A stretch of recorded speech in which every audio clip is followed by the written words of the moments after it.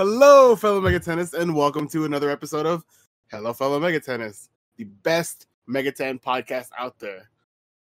I'm your host, Larrue, and with me is Neb. Hello. Glib. Hi. Spider. Hey there.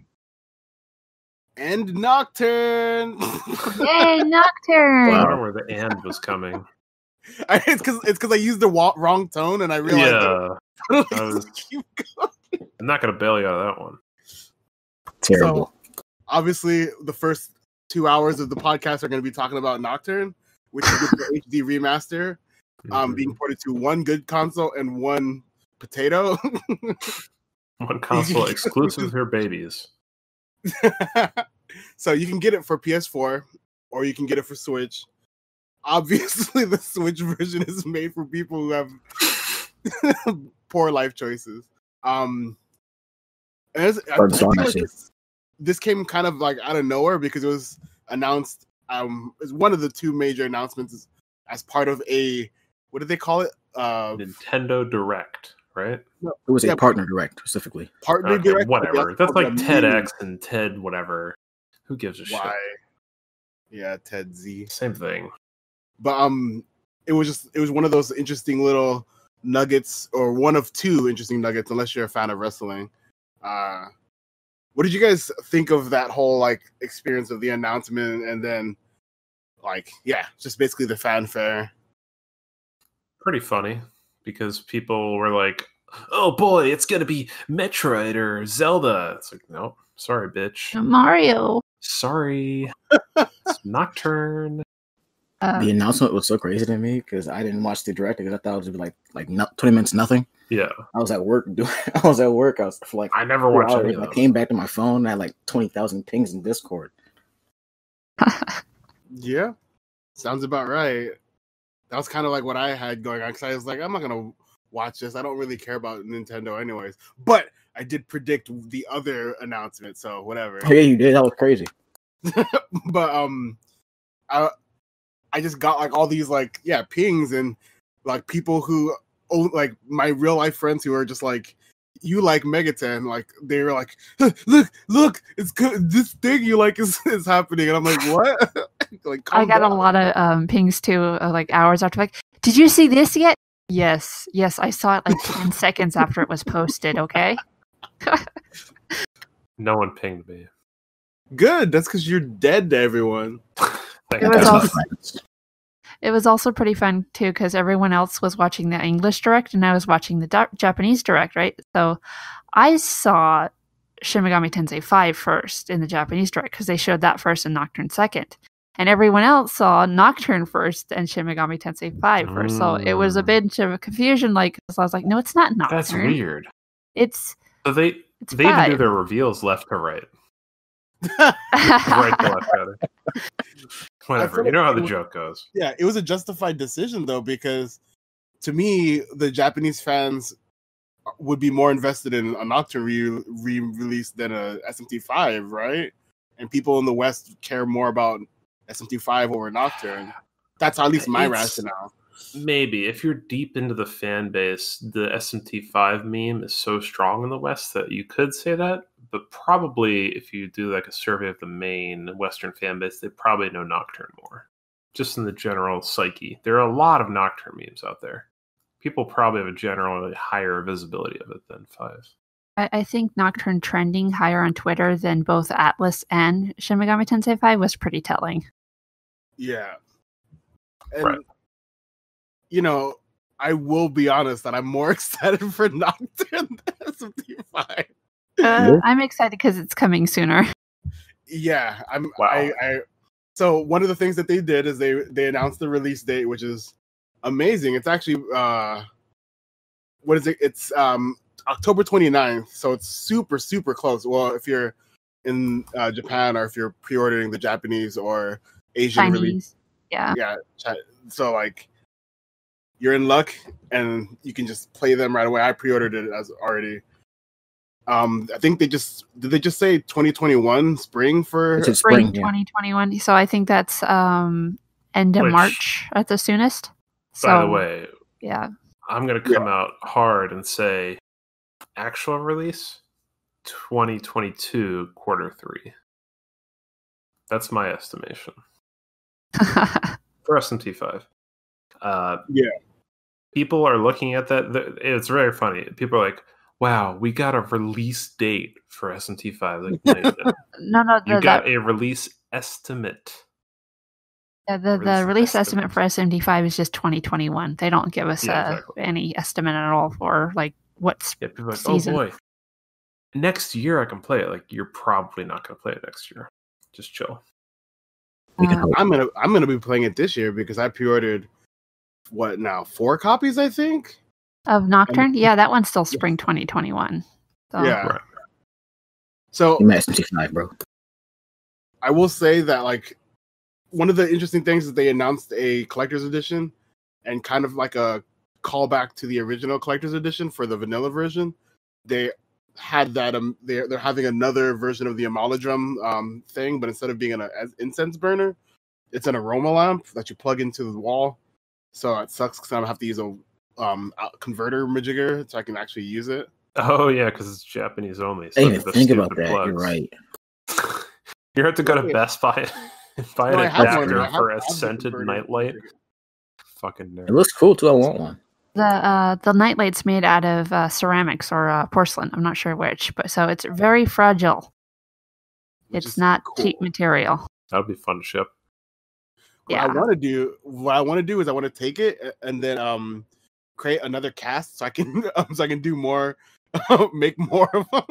Wow. Okay, so you can pirate it. Cool. Good idea. Well, I mean, mention that. Might as well. You can hide that one and then use one that might break instead. Exactly. And then also, I don't know, like maybe it would be kind of cool to sell them on eBay for $50, $60. I'm just joking about piracy, and now you're just laying out the plan. Atlus, I did not have any part in this.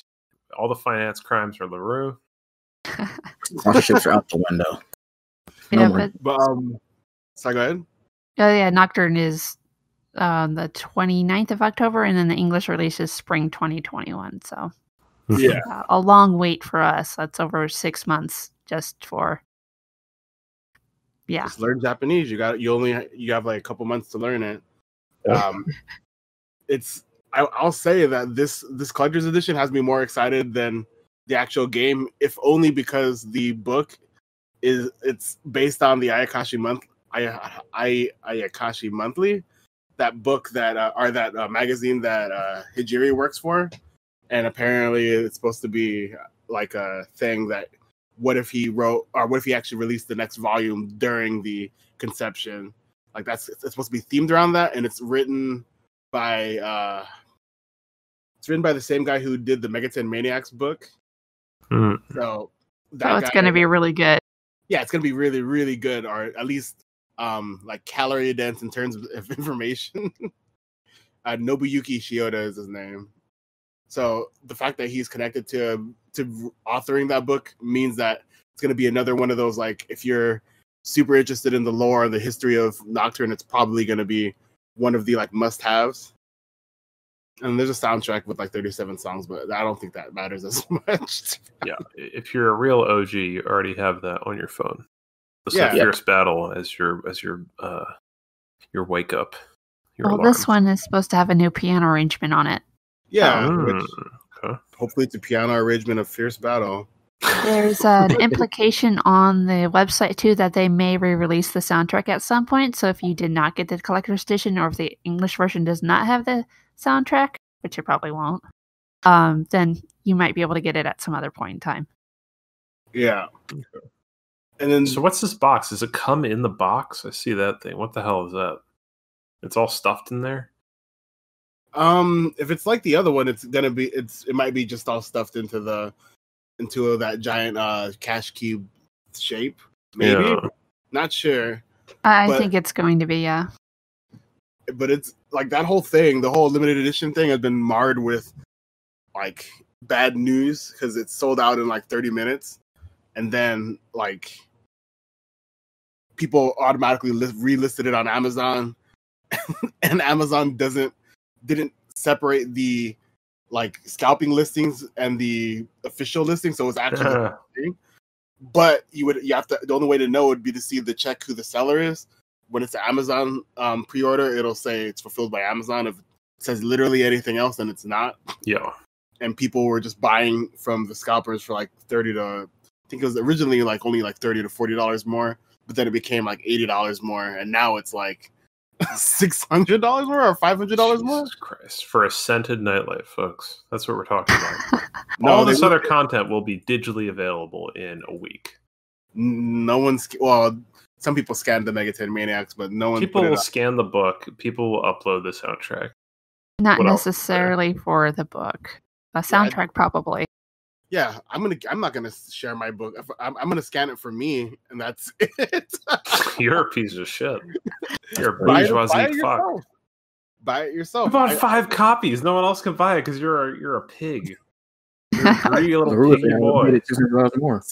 Seeing the resale for so much, I'm kind of like I should probably just sell like 2 of them, and then use those 2 to buy a Switch. The earnings. I mean, at this point, aren't they like $500 for just one collector's edition? Yes, it is. And the book is probably going to sell for more alone. Yeah, I think so too. That's like Megaton Maniacs is like that. It's like $50 back. You got to be a man of the people. You got to scan that up there and upload it for free. I've done a lot of that already. I've done enough free things that I'm allowed to be a scumbag. Do it. But send me the magazine and I'll scan it. I'll be a man of the people. The main thing that I wanted I don't even care. I'm never going to read it. The main thing I wanted to bring up in terms of the collector's edition, or even just the release in general, is the hideous box art. By far the ugliest thing I've ever seen in terms of Megaton box arts. Is the one where he's like doing the wacky wavy inflatable tube man dance? Is that what I'm looking at? I don't know what. I think that's I think that's going to be the cover or case for the soundtrack. But the box art is like the Nocturne box art. Someone peed on it, and like, it's so annoying. It's so ugly. I hope they give it like a metallic gold sheen so it doesn't look so bad. Sure, it's kind of weird they chose this color. Why does it go for the yellow? They gave the Strange Journey Redux collector's edition a gold sheen on it. So if they do it for this, it might look better. Making things gold is stupid.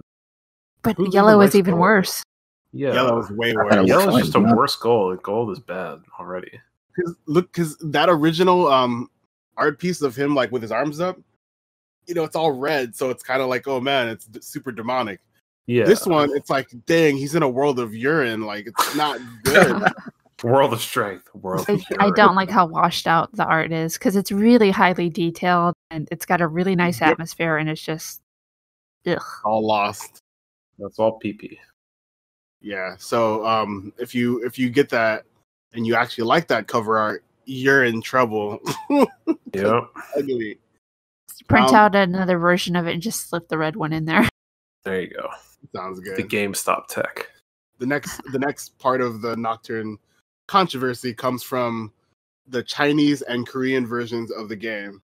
So after a couple days, I think 3 days or so after the announcement, they had a live stream where after the live stream, they updated all the websites except the US website to show like descriptions of the characters. The very bottom of the character description for the Korean and Chinese websites clearly states that Raido and Goto will not be appearing in the games. And I think the funniest reaction I saw was the Chinese fans on Facebook were calling it the castrated version of the game. They're not wrong. So what are they going to do if they don't? Are they just going to put in Dante instead? I don't know. They are definitely not putting in Dante because otherwise he would take the spot on the website. Which he is not. It's just not going to have that encounter. It's just like it moves on to the next chapter. It's like, all right, well. The speculation is they're going to get vanilla. Which I actually really hope that's the case because that would be interesting. So I could not hear you. Go ahead. It would be a 2-minute cutscene if you just stand there in silence by yourself. Yeah. like a text box appears and it's blank, and there's just a blank screen, and it cuts back to your character, and he's just reacting to something that isn't happening. That's a good idea. Not that he has any emotions when stuff's happening to him. He's a protagonist of a JRPG. He doesn't have any feelings. I don't know. I started playing a Megami Tensei game today, and one time the guy shook his head, and I was like, "Whoa, that's a lot of emotion." Yeah, but him. then he started Naruto running immediately after, so that you're like, all right, this guy is on the spectrum. He is on the spectrum. He does not have feelings. I don't know. That I will like just like a random. If you walk past a train, does your character just start staring at it and, like inexplicably? You can't stop. Isn't that most people who see a train? You just look. You have to look. Yeah, you just have to watch it go by. So I'm interested because I was looking at like the Chinese laws regarding censorship and media stuff, and there's some weird stuff there that I'm like, oh man, this could apply to basically anything in Nocturne. They're very, very inconsistent about how they do it. Yeah. And they don't like skeletons, which I'm very against. They still have media with skeletons in it. Yeah, you guys gotta stop hating on skeletons. I think they have rights. I think they're people just like us. Yeah. The other thing was the Korean. They had released a statement about 2 months ago saying that they're going to crack down on restrictions regarding imagery in video games. So I'm like, I went over their rule thing, and it's also really obtuse, and basically any of the stuff that they say could apply. And they didn't. And for the record, the Koreans got the vanilla version of Nocturne, the one without Dante, our true demon ending. They did not get the Chronicle version, but I think they got Maniacs. I couldn't find any definitive evidence one way or another for that one. I saw a post about it that they had gotten Maniacs before, but I don't know if that was. Yeah. So let's get to the meat of this. Why is this being censored in China and Korea? Because the thought is that because Raido's from Taisho era Japan. And he killed a lot of Chinese people. Yeah, Japan committed war crimes against. He has a gun, and so that era is just like a sore spot, especially for Korea. So I think that's part of it, potentially. I don't know. I just couldn't really figure out another reason. I'm like, maybe the fiends are a problem, which is why I was leaning towards them doing vanilla, because maybe they're like, oh, no bones, please. Well, I could see China doing that, and then being like, well, since China's complaining and Korea's complaining, we'll just give them the same version. Yeah, and I was told that there's two different versions of the Chinese games, typically, like a Hong Kong version and another Chinese version, but I could not find any information to support that. It was just what's the difference between those two? Like the different types of Chinese, simplified and whatever the other one is. I thought you were talking about in terms of censorship. Like the Hong Kong was like, all right, skeletons are fine, but war crimes? Hong Kong had its own, has kind of. Yeah, they're an autonomous region, technically, sort of. Not anymore. So much anymore. They got Tiananmen pretty hard. See, there's another interesting thing that they did with the remaster is that they announced that they're adding a merciful mode, which is funny because Maniacs. Well, I mean, they're putting it on Switch. Yeah, well, that's I think that's the main reason. But Maniacs, they're one of the additions besides True Demon Ending and Dante. It was a hard mode, which it's historically, famously, one of the worst hard modes in Megaten because it's poorly designed. But it was a selling point when it first came out. Of course, yeah. For fucking Megaten, so like they get hard at the idea of like endlessly grinding to beat a boss. Yeah. Like, oh look, I spent 40 hours and I beat Mott in Maniacs. It's like, okay, what did you get from that? Grinding for the currency Maka was even worse. Yeah, it's such an awful. And then you have the hard type, which to me is like not any better, but whatever. Right? That's free DLC. Merciful mode is free DLC. Yeah, and it's not included on the DLC page, but there's a DLC page for a Nocturne remaster. My thought is that it's probably going to be cosmetic stuff, like, oh, you're going to be able to play Nocturne, but maybe Demi-Fiend looks like You could Flynn. Demi-Fiend, a diaper and a binky. I can't imagine him wearing costumes. Like they'd probably just like give him different colored pants. Like, here's the pants from If. Here's samurai pants. Yeah, that's funny. You don't even bother giving upper body models for different clothes. They're like, look, you can have new shoes. I'm DLC good for getting rid of those shoes. I hate those shoes. Yeah, those shoes. What are $50 DLC shoes. The first time I buy DLC is to get rid of his shoes. Hype beat shoes, like some Yeezys or something. The other thing I'm thinking is it's gonna be like, it might be more stuff like the Diamond Realms type thing versus fan service, which I wouldn't mind either. But I frankly probably won't buy any DLC regardless of what it is, because DLC is evil. I'm definitely not buying it. I think it's going to be items to make the game easier, even on top of a merciful mode. Shit like that. It's probably not going to be actual content, I don't think. Although, I mean, it might be. That'd be interesting if they actually developed real content after the fact. Well, there's all that prototype and cut content. Use some existing shit to make a new Yeah. section. That'd be cool. But yeah, it'll probably be some kind of like junk like that, where it's like EXP potion, or like how they had in Apocalypse, where they have like the grinding zone where you could just get $1 million for free or whatever. It's like, what is this? What are we doing here? Yamai is the director for this project as well, and he did Maniacs too.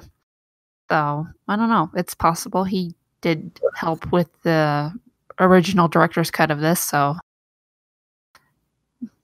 yeah, he should know what he's doing with it. Yeah, I have some faith in Yamai. I mean, but he also was involved in Strange Journey Redux. So yeah. Every rose has its thorn. So I don't know what your problem is, but I think it's funny in his interview. He talked about the Dark Souls. Oh, yeah, I hate that actually. He actually used it in a serious context, saying that it's Dark Souls. He laughing when he said Nocturne is the Dark Souls of JRPGs. It made me want to like punch the screen. Like, well, in the context, it makes sense because it has this reputation of being super hard, and that's why they added the merciful mode. It's not actually that hard, though. It's just a really steep learning curve for newbies. Yeah, it's very unforgiving. Which frankly, I was surprised reading that, because I didn't know that it being notoriously hard was a thing in Japan. I assumed that they were intelligent, but I guess they're also subhuman like most Mega It was really also SMT3, so before all they had was 1 and 2. Those are like hard games, right? The guy who played the demo for the Unveil stream, he almost died during the promo. He was on merciful mode in level 24. He probably had a gun like against his back and was like, if you die, you die in real life. Yeah, so I think people are still going to die a lot in the game, even with all that. Sure. I bet you I'll never die in that game. So that like kind of like tying into when you talking about your mind, that interview for Famitsu, like I thought it was interesting when he talks about how the reception initially for Nocturne was really poor, like, and then how it kind of shifted in from being like a hated game by critics and by fans to being considered a god game, whatever that means. It's like a cult classic phenomenon. But it's but it's dumb. Like, like people hate change so much that they'll be like, "Oh, this game it's so different from SMT2. Why is it not like the game that came out 12 years ago?" It was the same for 4 as well. People were super angry when it was set in a medieval world with samurai. That's true. And they were pretty vehement about it. It was, I mean, there was a lot of controversy about 4's initial release. And then everyone got the game and they're like, oh, this is not what I expected. Yeah, even though the big twist is on the back of the box. That's true. They don't really hold that card close to their chest. Collective chest. But I think it's interesting. They even mentioned something about how they're trying to keep the game as close to the original as possible, because the whole point of the remaster is for like the original fans. And then on top of that, they mentioned that there's like something like 4,500 edits to the graphics in order to make it as faithful to the original art as possible. I thought that was interesting because I was watching the Nocturne documentary today, and they mentioned how they came up with the special lighting and the special cell shading style in order to kind of not only emulate the like Conoco art as close as possible, but also to kind of come up with some of the artistic choices that they end up having, which is literally the red light casting of blue shadows. I thought that was really interesting. So I wonder if the 4,500 changes are just to kind of make sure that stuff doesn't get broken in remastering. Hopefully. And hopefully he doesn't keep overworking himself because he looked dead tired during that stream. he looks sad. Like, I know that it was definitely like a fatigue element, but it was also like he was like beaten.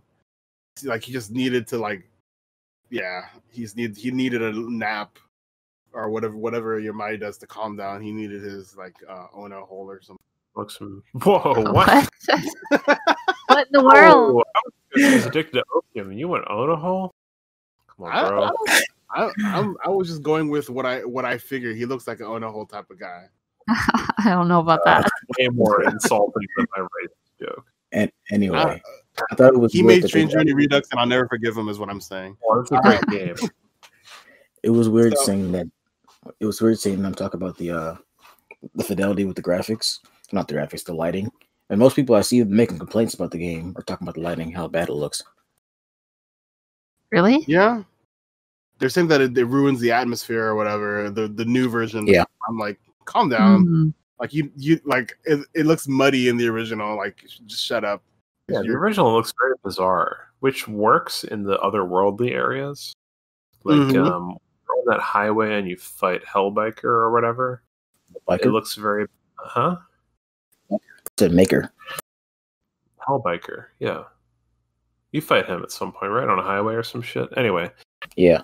The light there looks really cool, really interesting. So all the settings like that are interesting, but when you're kind of in the city like normal, it kind of looks janky and weird. I think we're in the sewers. It looks weird. Yeah. It does look great a lot of the times in the original version.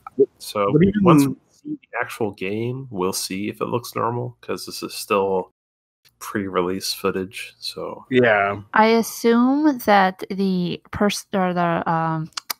PlayStation 4 version will have some graphical options. The Switch version probably will not, just like Scramble. Yeah, that makes sense. The Switch can probably barely run it. Yeah, there's probably going to be some issues there, honestly. And it's also worth noting that fans immediately recognize that the sound files are still compressed.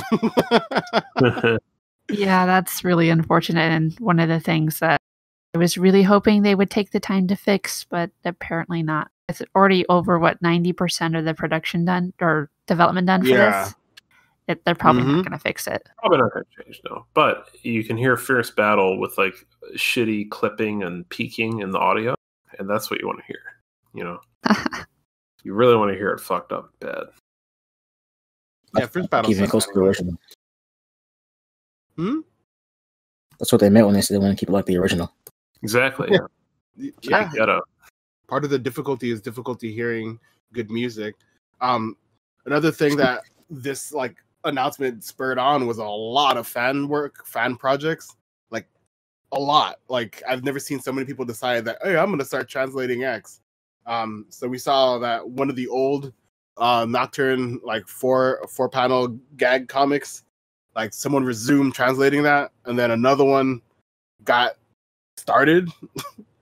So it's like we have those two things. I can't remember what the other projects that we saw that are Raido manga. Oh yeah, the Raido manga is being continued, and there was something else that was like Nocturne adjacent, but I can't remember what it was. You mean the Maniacs translation? Chronicles got an update, the fan patch. Oh yeah, and now that no one needs the Chronicle fan thing anymore, they fixed the problem. That was like one of the game breaking thing where you couldn't do true Doom ending or whatever. So that's fixed now. So you can play Chronicle and then you can play it again in high quality and compressed audio on the PS4, presumably. Compressed audio is the only way. Yes. Yeah. The Just true experience. like how they intended. Is there anything else you guys want to bring up about Nocturne? I do want to say that the voice acting for the English people suck, especially Demi-Fiend. The men that died Tokyo live or whatever. I just want He just sounds way too young. He sounds like 14 or 13. Isn't he though? He sounds like a No. 12-year-old sounding like a 12-year, like trying to sound like a 16-year-old. That's what it Aren't sounds all like. these characters like 12 years old or whatever? No, him and He's like 17 or 18. and Isamu are all taking graduation exams. She complains about it at the start of the game. Oh, but they're Asian though, so they could be like 12 and still be doing that. That makes sense. Oh my gosh. That's a positive racist stereotype. Every podcast would be. I'm allowed to be racist against Asian people again, okay? It's fine. I'm off the hook. Anyway. Next point. Yeah. Next point. Yeah, I'm definitely using the Japanese voices because I prefer them. Yeah, Um, The voice acting seemed pretty rough for the English. Yeah, I might stick. Yeah, that's kind of hit or miss with some of them, whereas it's a lot more consistent with the Japanese actors. See, I thought they were all fine in terms of the delivery of the lines was fine. I just didn't agree with the tone of voice for each character. I felt like they're all miscast. Hikawa was close, but I felt like they made him too not smug sounding because he's supposed to sound like pretentious, in my opinion, because he says things like April's the cruelest month and he wants to have a world that sucks. So I feel like it's the voice they chose. If it's only for the trailer, that's fine, but if it's the actual voice, I don't think it suits him. It needs more presence. But also like in-celery. I don't know how to describe it. Like, should have gotten like a Jeff Goldblum to do him. Oh, he would be good. Yeah. Like, we have to make the world worse. It's got to be worse. Yeah, that's like Glib's ideal world is the worst world. Wow. So the other big announcement from that thing, the mini direct, was Shin Megami Tensei 5. A lot of cool things spawned from that, including such amazing concept as that it might be a sequel to Nocturne, and Oh boy. and it might. Why? Where did that? Who even? Is it because the adjacency thing? Like they were both mentioned at the same time, so yeah, probably. Okay. Not even since this one. It was happened before. The thing to remember about SMT5 or for Nocturne specifically, to go backtrack a little bit, something Spider pointed out a while ago. I don't think she pointed out in the podcast, but she mentioned that well, actually, I don't know why I'm speaking for you. No, it's fine because you don't know what I'm saying. She mentioned that SMT Nocturne's like remaster was probably started like a couple years ago because they mentioned it like in 2018, and then they had it in subsequent polls. And yeah, of course, and Yamai even said that it was a result of a poll, which I don't know which one he was referring to because they do one like every year. So, like Nocturne was probably in the works for quite some time, and I don't think that it was something where they were like, "We're gonna make SMT5 a sequel to Nocturne. We might as well remaster Nocturne." It was probably just two different separate things where they're like, remaster will make money, and also SMT5 will not make that much money because it's on a horrible console. I think it was under consideration before the 25th anniversary, honestly. Sure. Yeah, people have been asking for that forever. Yeah, they have been asking for that forever, and there was a ton of Nocturne merch for the 25th anniversary. A ton. Yep. Yeah. Which now, like in retrospect, it makes a lot of sense. It makes a lot of sense why the super, super duper rare lottery figure was a remake of the Nocturne lottery figure. But and that $2,000 Magatama? Yeah, and the $2,000 Magatama, which I'm gonna buy. Yeah, the necklace, the ugly Demi-Fiend ring. There's a lot of like merch that they released for Nocturne, and it like out of context it didn't make any sense, but in context it makes a lot of sense now that we know that Nocturne remaster is happening. in regards to SMT5, I felt like the trailer kind of sucked. Now that I've had time to like not be super hyped, if only because it's exactly the same as the second trailer, just changed a bit. Which I don't know. It's whatever. He's reading a book this time. No girl, which is good because I thought he was the girl. You see this motherfucker's haircut? What the hell is he doing? He's wearing a suit made out of flowers. School uniform. Like, what is that? What school has flowers all over the uniform? The school of being gay in Japan. At first, I thought it was like a cult uniform or something because I saw people behind them wearing stuff too, and they had like different uniforms and stuff. But it was weird. I don't know. I hope this kid is mercilessly bullied by every antagonist. Well, his bangs aren't even. I hate this so much. He kind of looks like Flynn to me.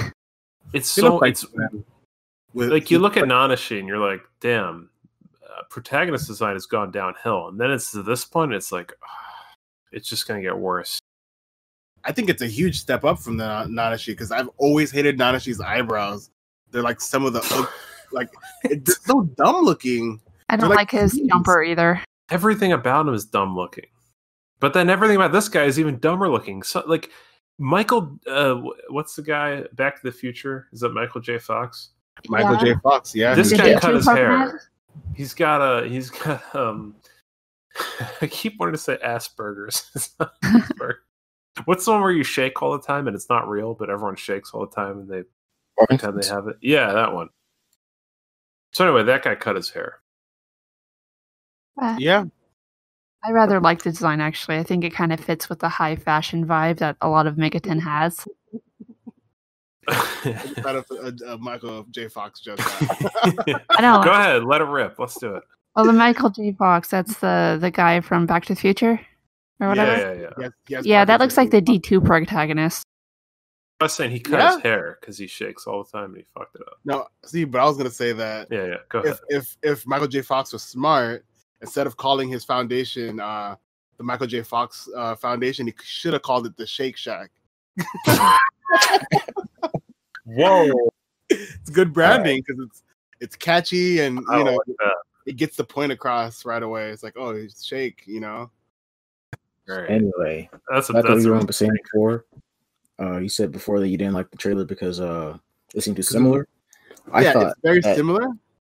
I thought it was interesting because like thematically really different.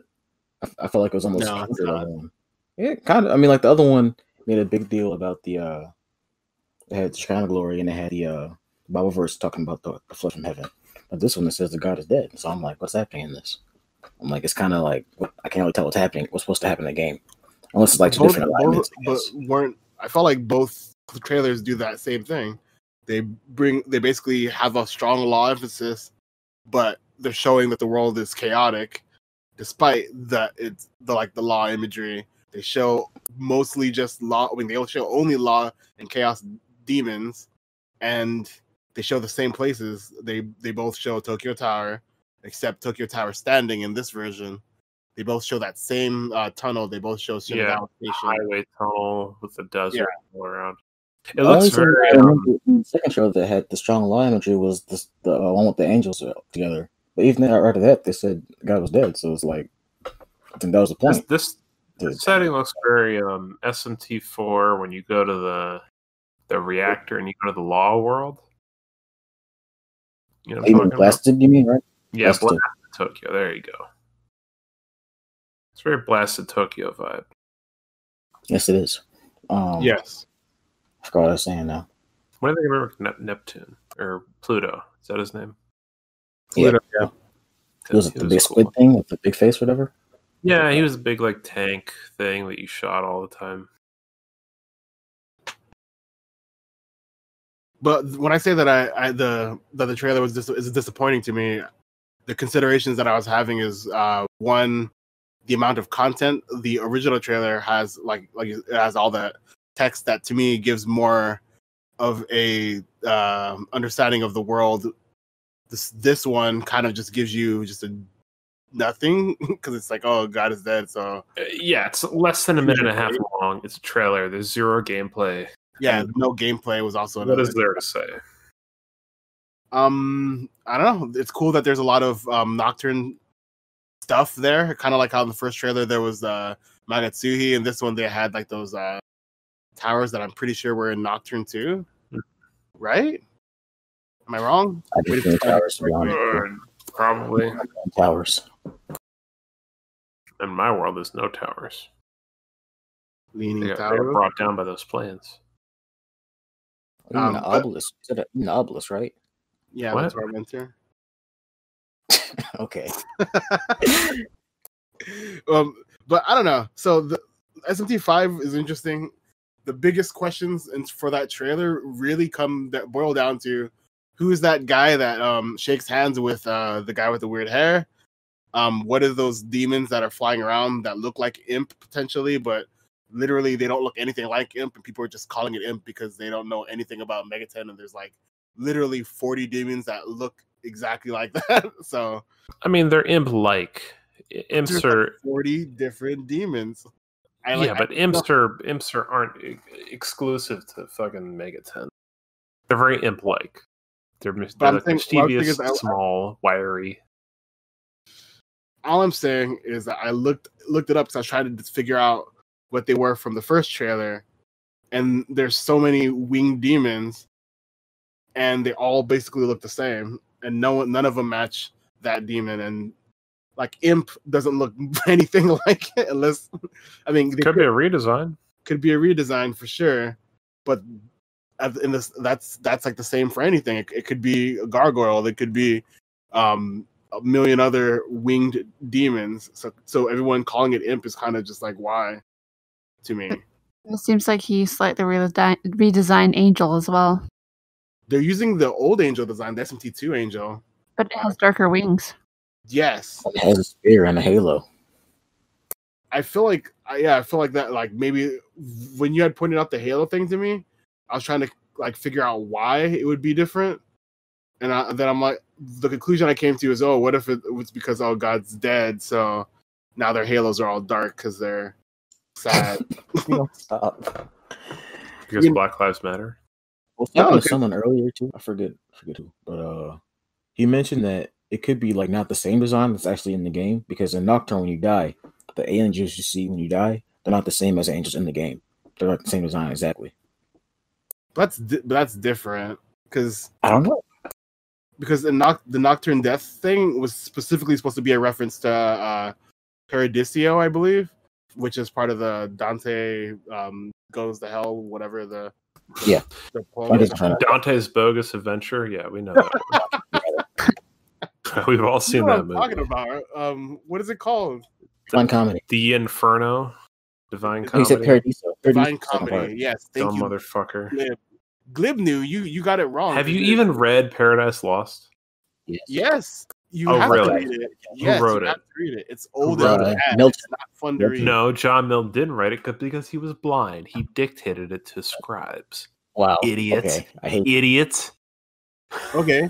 Who did the art for the first print of John Milton's Paradise Lost? If you don't know, then it was Leonardo da Vinci. No, you're dumb. I hope that all these facts are real now. Hope you die, Neb. Fuck you. All right, next news item. SMT5 is bad. No. It's the last thing about SMT5 that I wanted to talk about is the dumb "who's that guy" like thing. There's a lot of other like. The Lightning Man. Yeah, right. Yeah, it could be literally anyone. Boy, sure. It does. It literally doesn't matter. It's Izanagi. Izanagi, sure. Why not? But people are humoring like bizarre. But things. where's his big knife sword thing that he's got? Okay, you obviously don't. Because canonically he has that, like in Persona 4. That's where don't he worry, first appeared. He's something like Toku, bro. You already know. So become a writer. Did you say Toku? I said Toku. He's got a big. You say that? Halberd. He's gonna say Henshin, and it's gonna summon a giant Megazord. No one knows what you're talking about. Yes, yeah, I know. It's literally like he's having a seizure and he's just kind of making noises. I don't know what. You know what Henshin means? Transform. I don't know what Henshin means. I'm not a weed. I don't know what you're talking about.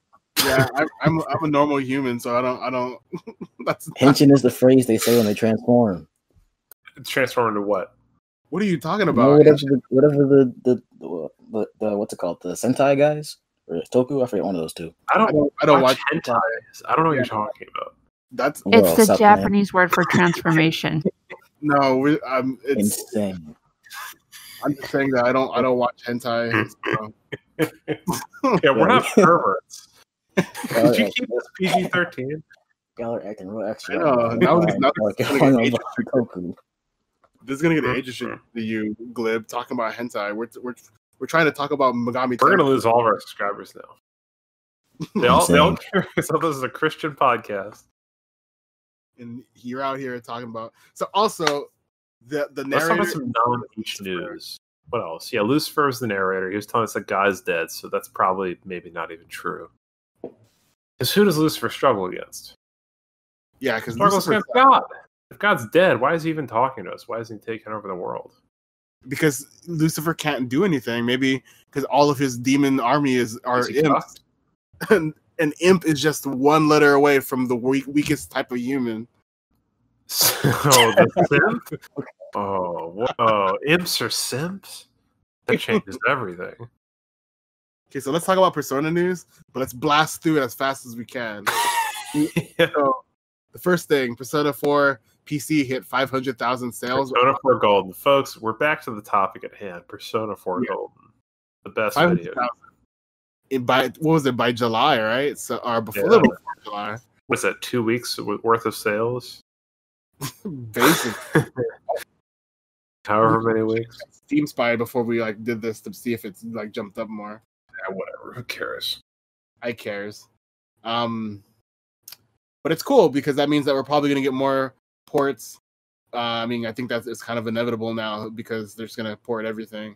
Yeah, it's I don't think it's an extremely high effort endeavor to take an old game and port it to PC. I think when they realize they can make big sales off of that, which people have been doing for years, the Japanese are just now discovering this technology. They're playing Civ, and their science has gotten to the point of 5,000 BC port to PC. They're like, oh wow, let's research this one. Yeah, Check the wiki, and they said before that the date they said that it hit 500K sales. It was the 10th of July, and it came out the 13th of June. Wow, that's crazy. That's a lot. And then Steam Spy is now estimating it's reached 1 million potentially. Between 500 and 1 million. It'll stay that until it hits past 1 million. So it's just an estimate of range. It's not. Just do better job at calculating Steam Spy. It's not that hard. Oh, can we take a quick detour, please? About what? I want to take a quick detour into Persona 4. Please click this link. Everyone have posted it. No, we're gonna talk briefly about Persona 4 mods. So, oh man, okay. Some of you people are sinners, and we're going to evaluate your sins very briefly. So why don't we do a thing where you read the name out without describing what it is, and then we just quickly go 1 to 10, 10 being it's actually a good idea, and 1 being it's bad, and you're probably gonna go to hell. 1 is the most cursed one, right? Okay. We'll start off at the top of the order. The one that Glib brought up that brought to my attention this phenomenon, this cesspit. E-Girl Nanako. 1. Extremely cursed. Heavily cursed. That's the kind of content we need these days, bro. I urge you. Why does this have the most likes on the page? Because we already know the type of audience that likes Persona. Let's not forget P3P and that little boy. Oh my god! I don't know where this is going. So can we refocus? I urge you to reconsider. Nanako, but she has a big mouth and no nose. Can you please find that one? Take a look at that. I have seen it. This is the second most like one. Similarly cursed. They made a Parafellow opening replacement. This is a bad thing that you've done, sir. It's pretty amazing. I'm not gonna lie. It's not amusing. It's not. It's concerning most of all. Oh, My favorite. Griffin from color palette for Dojima. you guys missed the one that actually has the highest ratings. It's What's that? Joker and his personas in Persona 5 or in Persona 4. Yeah, That's the one with the most likes. Oh, I didn't notice there was more pages. Yeah, I literally found that out like just now. There's I one just saw the featured section and the top page. I was like, oh, huh. This is a good one. What? Instead of shadows or items, every chest will always contain the Reaper. He'll just show up and fight you every single time you open a chest. Not a good mod. Why would you do this? Okay, so I keep finding ones that are rated higher and higher. So far, the highest rated one is the Yosuke romance mod. So you can actually date Yosuke. So you can be gay. That's cool. Well, you can date literally the worst character in the game. Worse than Marie. Character. They're always bad. I like too. You gotta have a bro. Having Yosuke as a bro is like having. Never mind. I can't keep punching down. You can call him Too Point is, Yosuke sucks, and the fact that people would want to date someone like Yosuke speaks volumes to the amount of suffering people have endured to think that Yosuke is actually worth dating. Hold on, here's a good one. You ready? Adachi is every character model. Why? My favorite was Ninja Adachi. We need Ninja Fortnite Adachi right now. Ninja Fortnite Adachi. That's a very concerning phrase. A lot of these, like, one of them is Naoto, but she doesn't have the hat ever. There's like the Persona 4 dancing ones. No. Oh no, I found the worst one. Are you ready for this? Oh, Jesus. Marie No Shoes. What? It only has one like here. Let me like it. Guys, don't do this. That's gonna be the thumbnail. No! That's hilarious. Who did this? The title of the video is gonna be like Shin Megami Tensei 5 and Nocturne news, and the thumbnail's gonna be God damn it! All the comments are mad because she's still wearing her socks. Great. I love this world that we live in. You're the one that wanted to look at this horrible. I didn't think we'd find merino shoes. I didn't think this would happen. This is the best angry comment. She is either fully shoeless or not. Oh, you guys are serious. They're playing no game. Sir, you'll be hearing from my lawyer. Okay, I was sorry for doing this. Yeah, you are sorry. He's Dachi is Ninja, the streamer. This is really bad. This is really all rotten. Yeah. But, alright, so Persona 4 is a great game. Make sure you buy it. You can mod it. Yep, so you can mod it and contribute to this vibrant community that we have. So let's continue our rocket through this information. Yeah, let's go fast. R sold 1.4 million units worldwide. So that means 13 million for Persona total, which is nothing if you can consider DX2 and how much money that makes. Probably made more than. But anyway, Scramble launched in Taiwan and Korea. It sells badly because, Switch. It didn't sell that badly. Just not. It's not as good as it could have been. Yeah, I didn't buy it. I also live in Korea, so. And then more bad news for Persona fans. If you really liked the highly acclaimed A1 Studio produced Persona 5 The Animation, you can get it for a cheap $400, which is the sale price. That's not the normal MSRP. That's the sale price. If you hurry up and act now, you can get that with no new features really. The promotion or the bonuses is that you get to see the OVAs that were shown separately. You get to get those as well, and you get them in English too. So I guess act now if you really want that. Can't wait. $400 actual dollars. Yeah. Also, Sorry. Don't get commercials. That's crazy. You get Okay. Well, hold on. Suggested retail price. $398.98. Hold on. Retail price.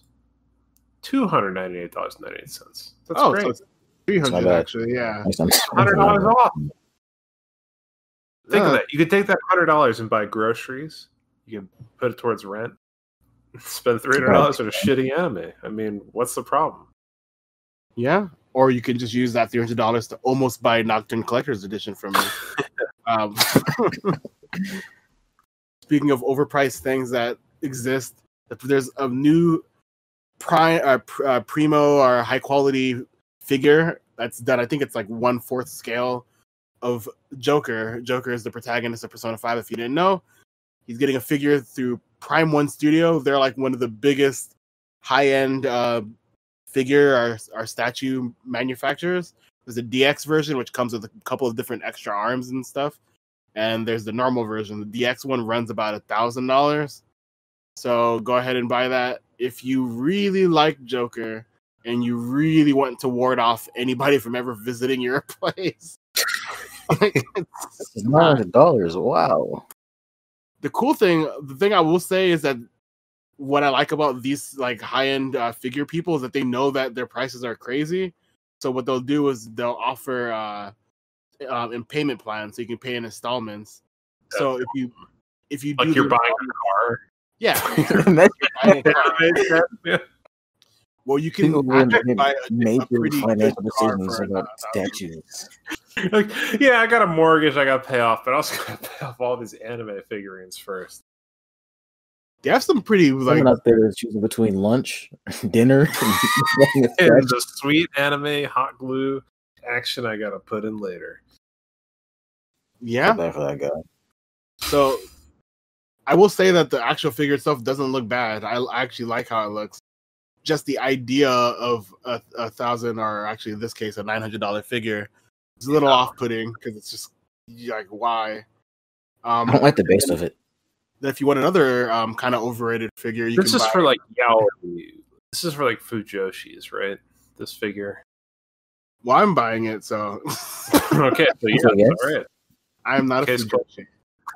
You say that, but I mean, you have the Joker figure, so. All right. Kind of mad now. I don't always have to dignify you with a response.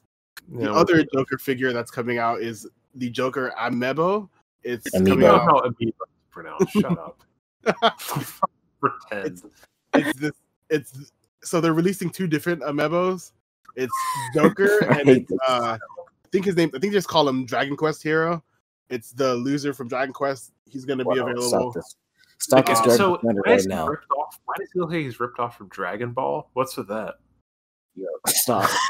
You will stop the security on the slander right now. Why does he look like Android 17? What is with that? What's going on? He's got the same hairline. It's ridiculous. Absolutely disgusting.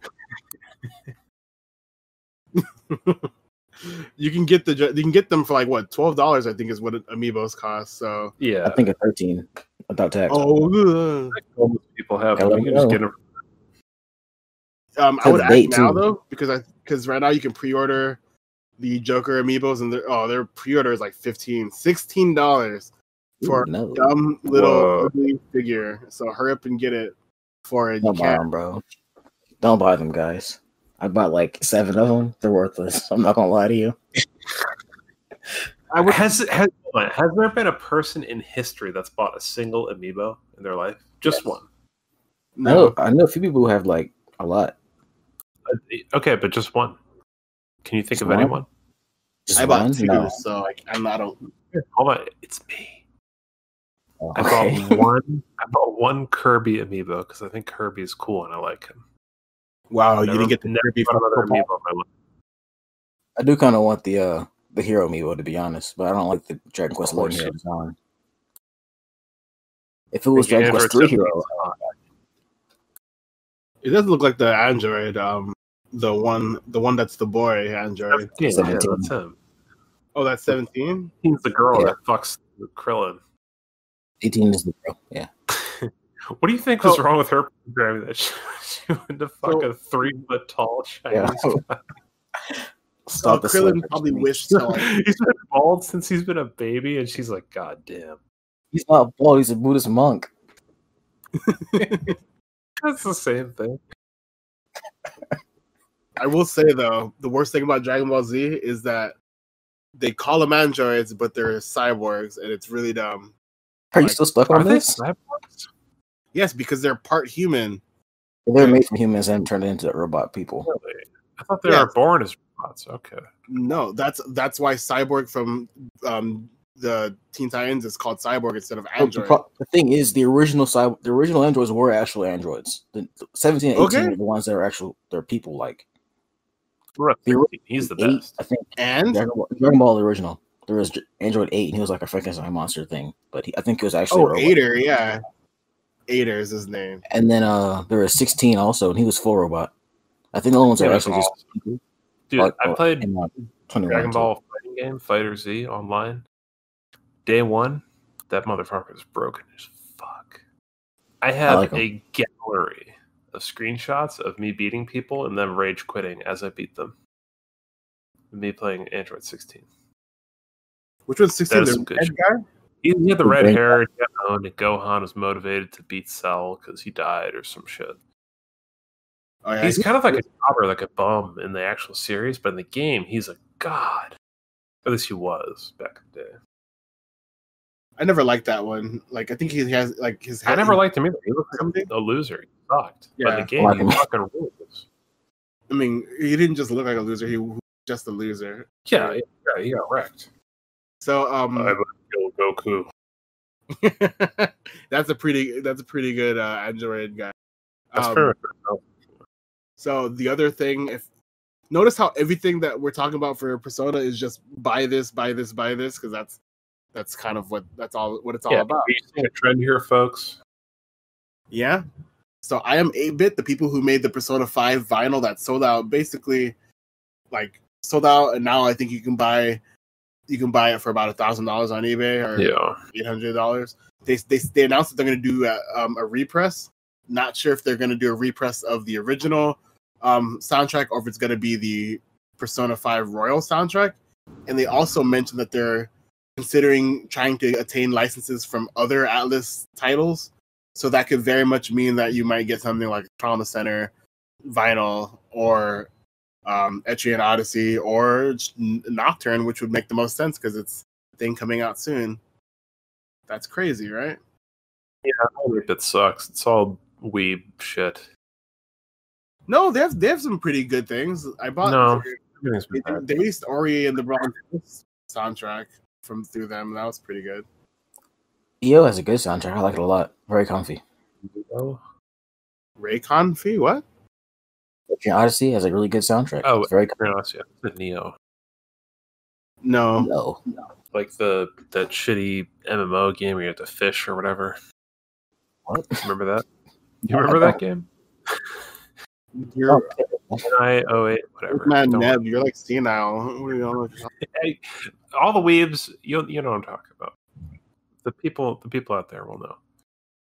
The last money related. Speaking of white people, yeah, the last money related thing is these people did a cover of "A Life Will Change" from the hit soundtrack of Persona 5. You hear "Life Will Change" once and never again in the whole game because they only play 4 songs over and over. You can hear a new person. I'm so triggered. Kick your ass, you fucking Persona 3 standing motherfucker. Pretending your soundtrack any depth or length to it. All I'm saying is, Life of Change plays every dungeon, you piece of shit. Sure, it does. Yes. You can donate to this. You don't even get to the final dungeon because you're a casual. That's what you are. You're not even a real fan. Yeah, you're right. Did you get to the cruise ship? Did you get to the cruise ship? Cruise ship? What are you talking about? Oh, weird. He didn't get to the cruise ship because he's not a real fan, folks. I'm going to disconnect you from the call. Real gamers who know what I'm talking about. Persona 5 cruise ship level. Everyone type Persona 5 cruise ship in the chat. Say Larrue doesn't know the cruise ship. Go on. But they did a cover of this song for charity. I'll put the link in the description if you want to. I mean, I don't know if it's still even going, but we're gonna shit on these people real quick.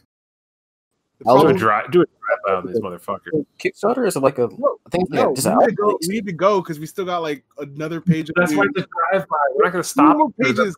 We have two more pages of news. Let's get to the rest of the news. I'm gonna explode.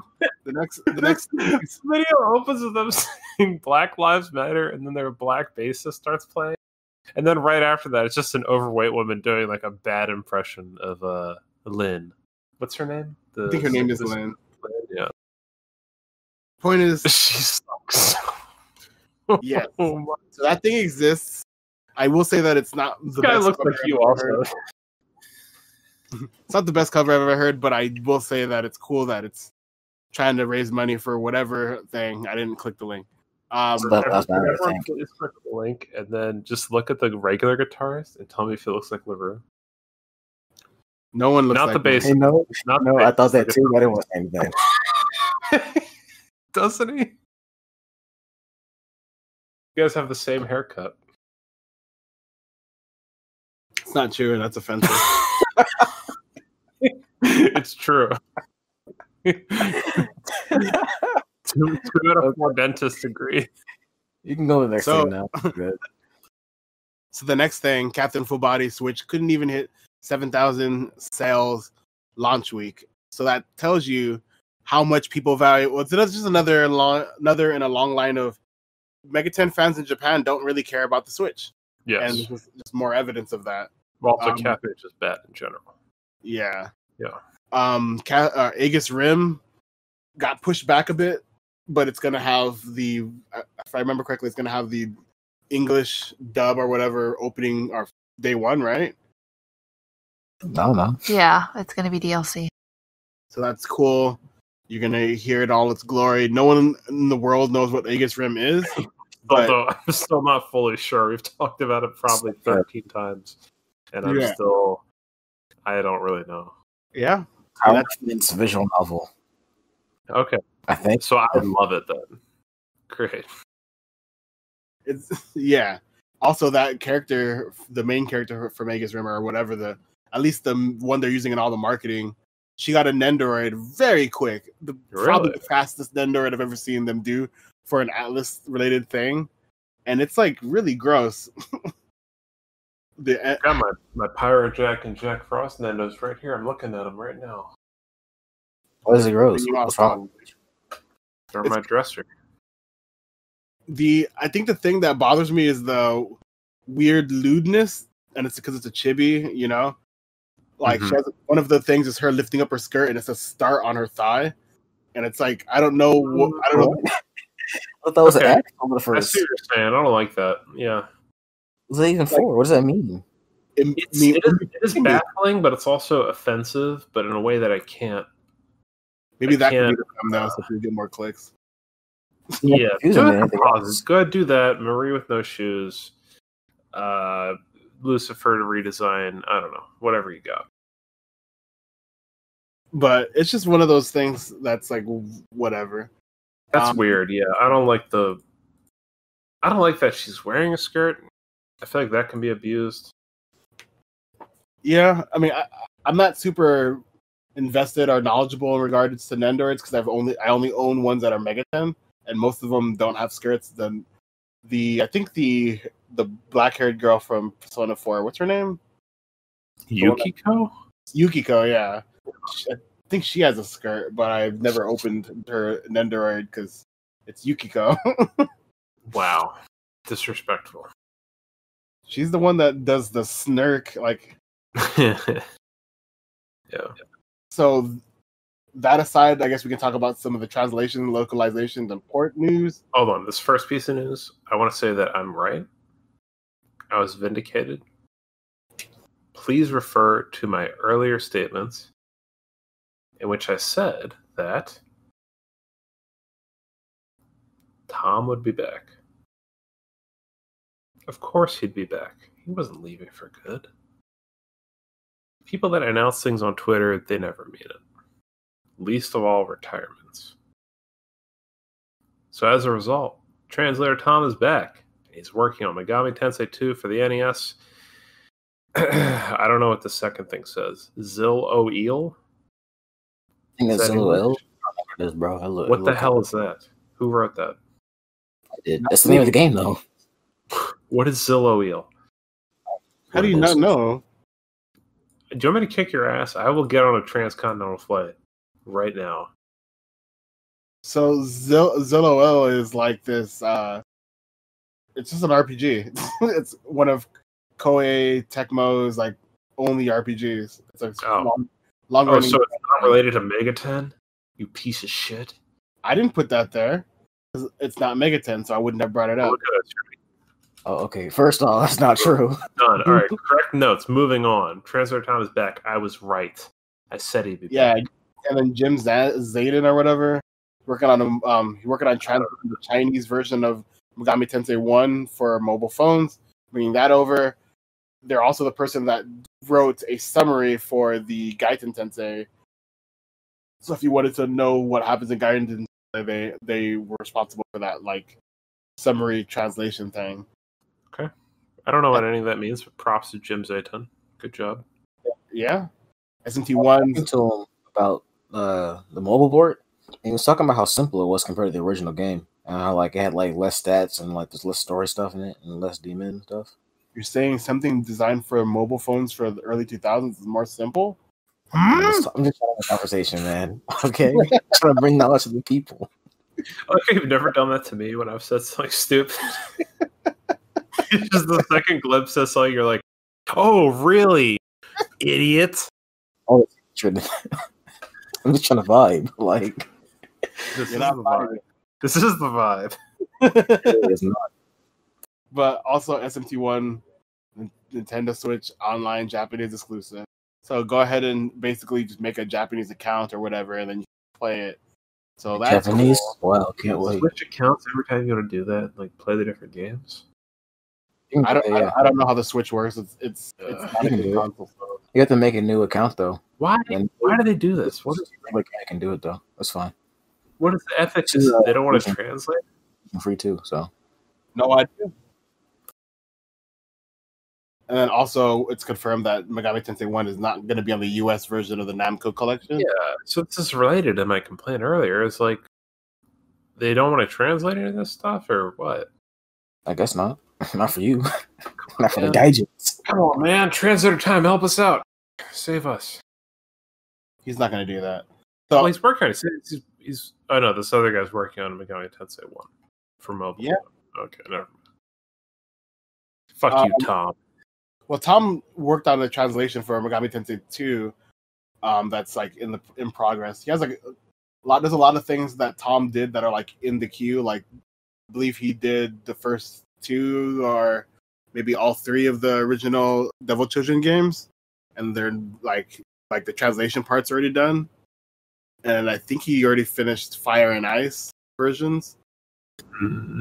So then there's like a lot of stuff that's just like his part's done, but it's the other people that need to finish. Speaking of finish, SMT5 trading card game started being localized by fans who are SMT5 Freudian slip.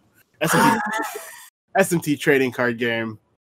It's an alternate universe where we still printed trading card games.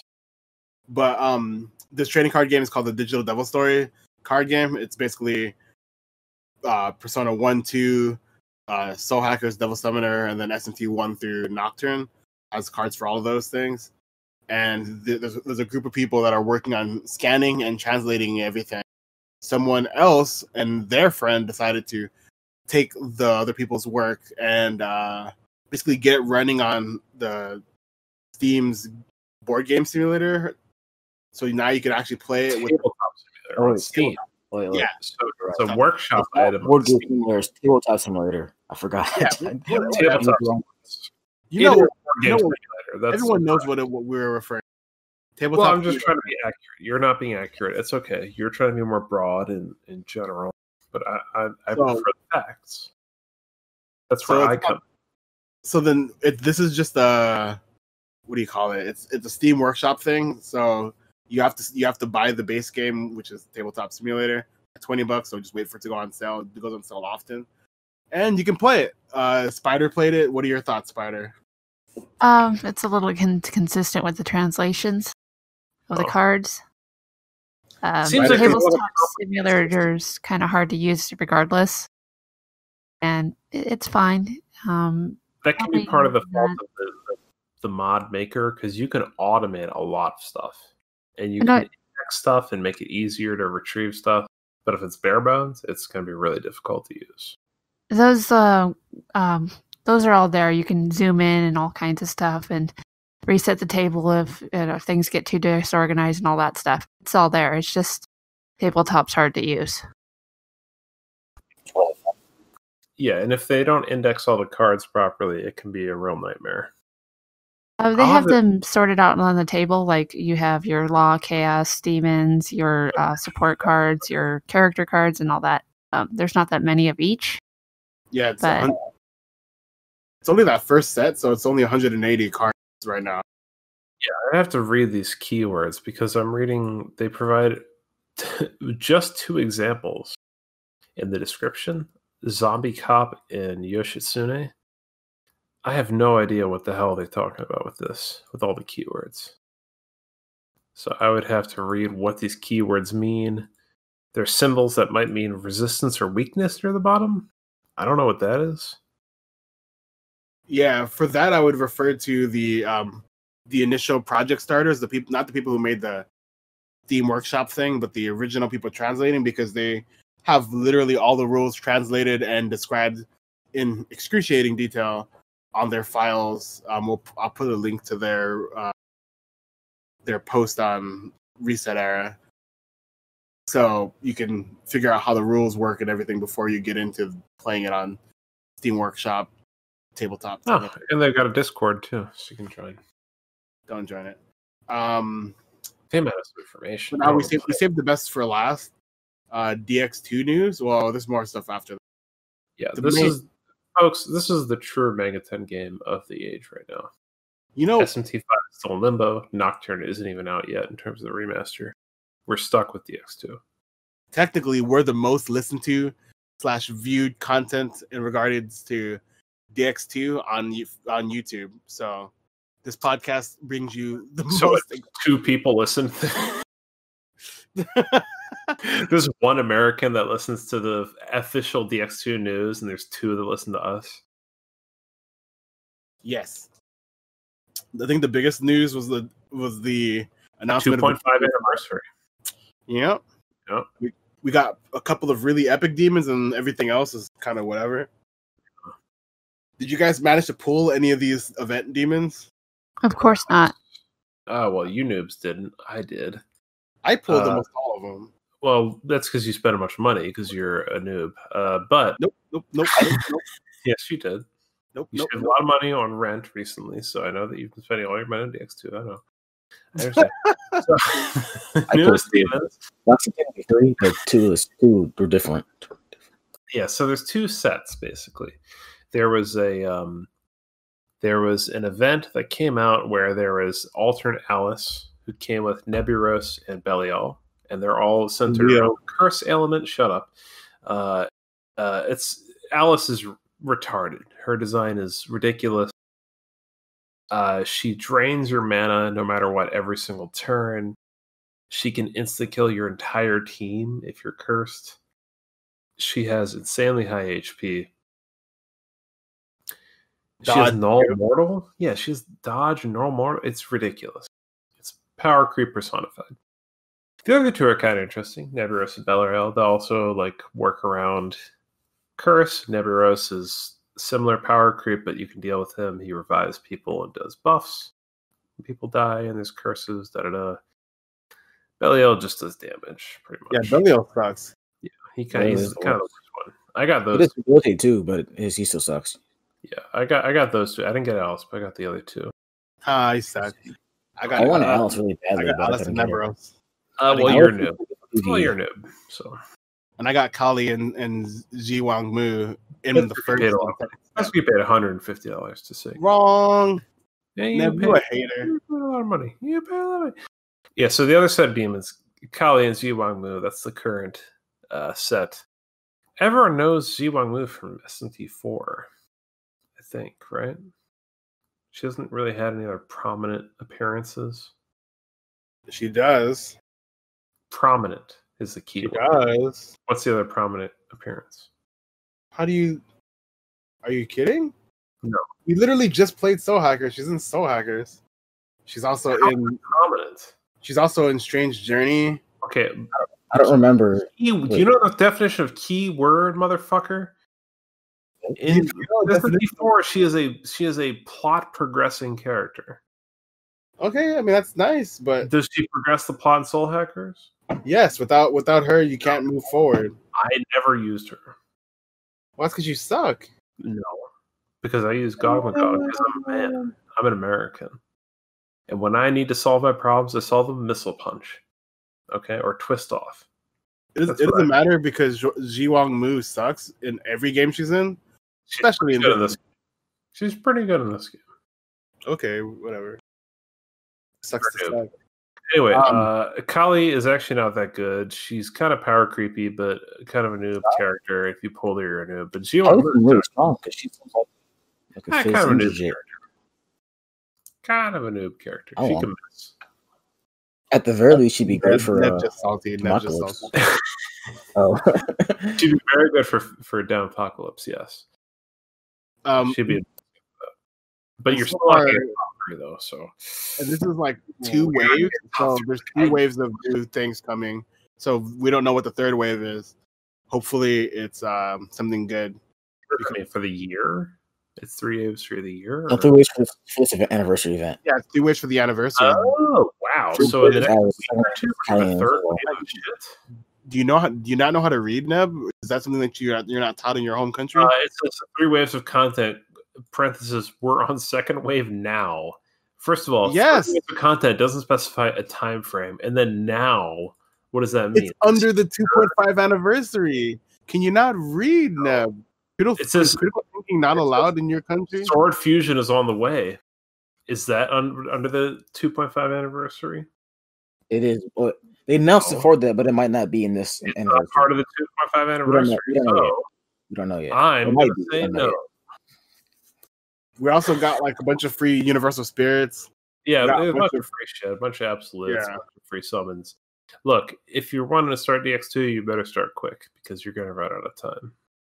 You already missed like half the summons too. You might be able to still get in on them. No, I think they expired already. Oh, yeah, really? Yeah.